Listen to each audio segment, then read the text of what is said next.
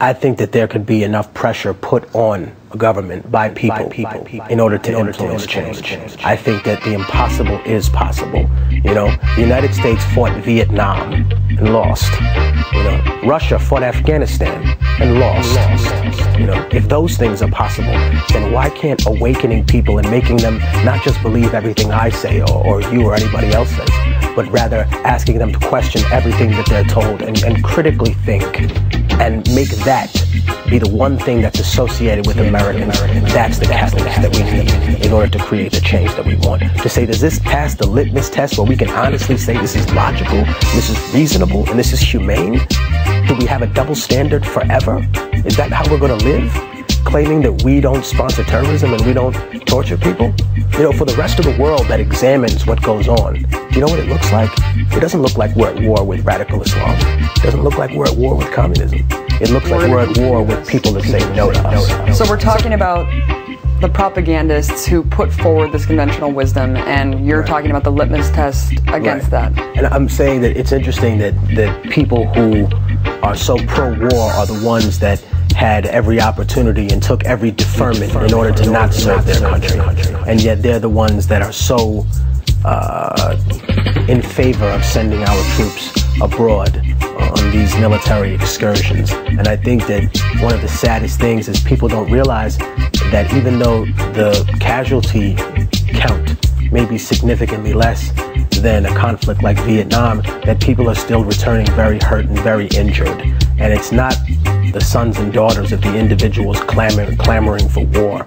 And even if we talk about the presidential race, everybody on that stage, pretty much except Ron Paul, was a non-veteran. And here's a guy who was, you know, vocally opposed to empire building and sending our men and women into these needless encounters and saying, you know, we're justifying this, and we can choose a very eloquent way to say it. But at the end of the day, what are we really spending American money and American power? And more importantly, and it's very sad but true, the actual fabric that makes up the believability of what we tell people. Because now nobody trusts, and not that nobody, but a lot less people trust us than first after 9/11, when we said, you know, we want to get the people that are responsible for this. This could happen in any country. And quickly it became almost looked at as an excuse to be able to do whatever we wanted all over the world, when it should have never been that.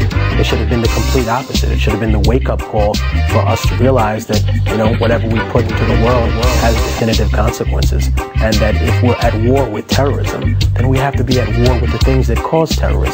You know, terrorism is the right answer, the wrong answer to the right question. The right question is, why do we live like this? Why are there two standards of living for people? Why am I oppressed because of what my parents raised me to be in terms of a Muslim or a Christian or what political persuasion I have? The wrong answer is to kill innocent civilians over it. And even the more wrong answer is to have the counter-revolutionary strategy of just killing civilians in general and claiming that they're combatants and that your robot accidentally hit the wrong people. It's a clear case of American exceptionalism. I mean, you're right, we did almost exactly the opposite of what we should have done after 9/11. If you don't like the American justice system, I always tell people, you're not going to like the Chinese one. You know, if you don't like an American prison, you're going to like a Russian one even less. But I think that we make these criticisms out of, or I do, I can only answer for myself, I make these criticisms out of the love for a country that I can see being a better place.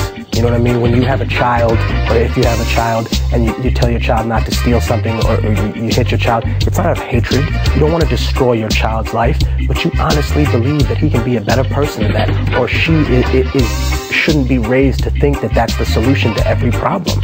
You know, and that's what we're doing here. And the people that don't want to see America evolve, the people that don't want to see America change, are typically the individuals that are fattening themselves off the corruption of how dysfunctional the system exists as now.